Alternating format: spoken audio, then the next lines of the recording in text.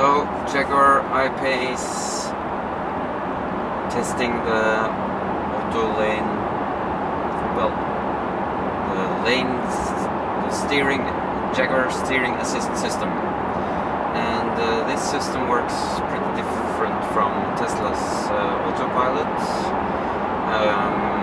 You can see now that the steering wheel is green, the car is driving itself, keeping the distance with the automatic radar cruise control, and also have identified these lane markers and follow it. So the big difference with the Tesla autopilot system is that with the Tesla system you hand over control to the car, and the car confirms that that's the issue, that you have done that. In this system, it's more like you're supposed to drive the car with the car at the same time, so it's definitely more of an assist system than Tesla, and we're probably going to see that in this small video.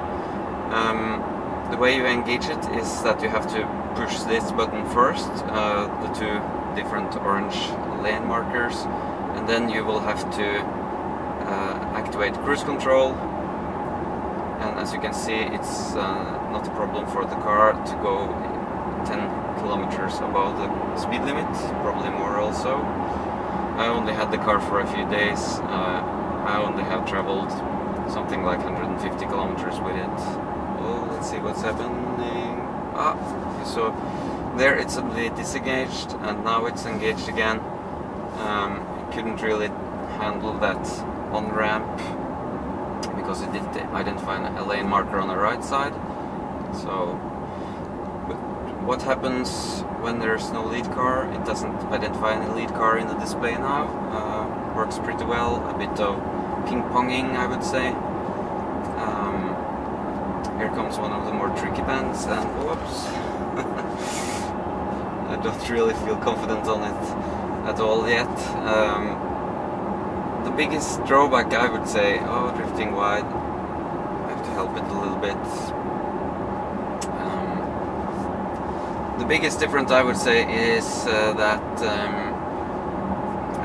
it feels so unsafe when the car just stops driving itself. Oh, going wide, where I go to the other side. And now it's disengaged suddenly. I don't know why it does that.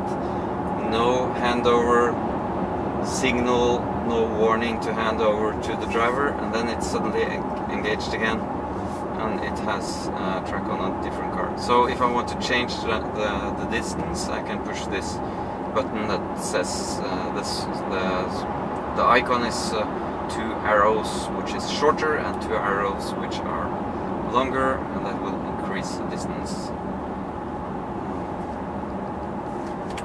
Okay, let's turn around.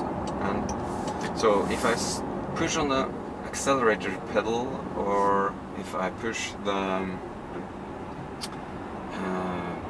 indicator stalk, or if I just turn the wheel, the system will disengage without a notice, but it will re-engage without me needing to do anything at all.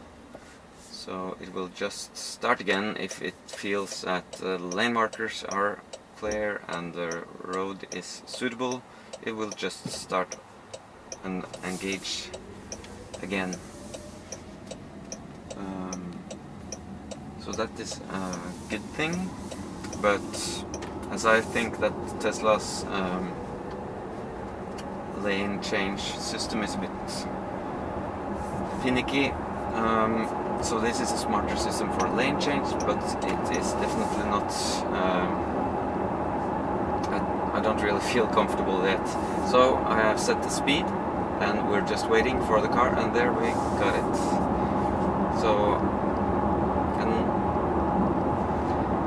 and I would say that Tesla system reminds me of what you see in helicopter pilots and stuff like that, where you say that where one of the pilots says you have control, and then the other one says I have control, and then they hand over control, and they do that with a nice and precise confirmation. This system is more like I thought you were in control. No, I thought you were, and then you go straight into the wall. So,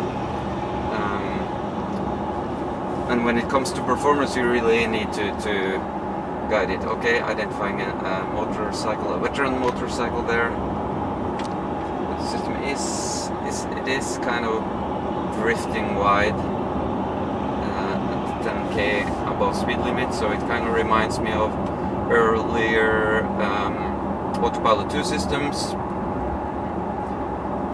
Let's see if it can handle this pretty easy bend over the small crest. Yes, it does. No hands on the wheel. It keeps decently inside the lane marker. Oh, gore point. Keep her hands on the wheel. So that's the nag. That's pretty interesting. They have a very decent nag.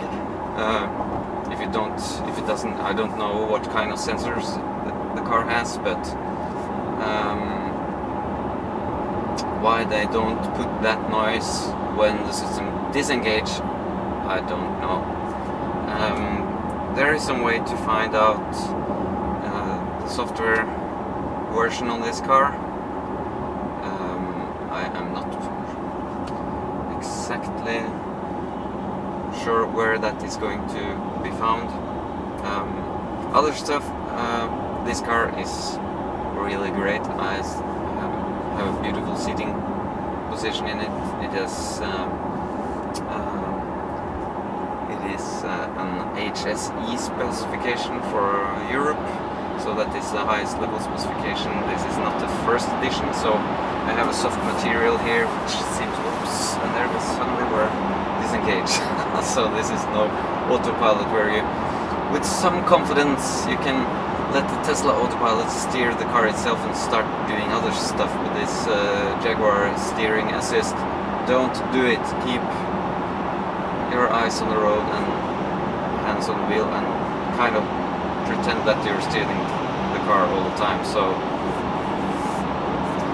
let's try the lane change, and you see that it's easy for me to just do the lane change, and then after a few seconds now the car will probably re-engage if I stop pushing the accelerator, and there it is. So, but it's not like I need to, that I can totally relax. It's definitely an assist system. It is. So yeah, good car, pretty comfortable with the balloon tires almost. I like it.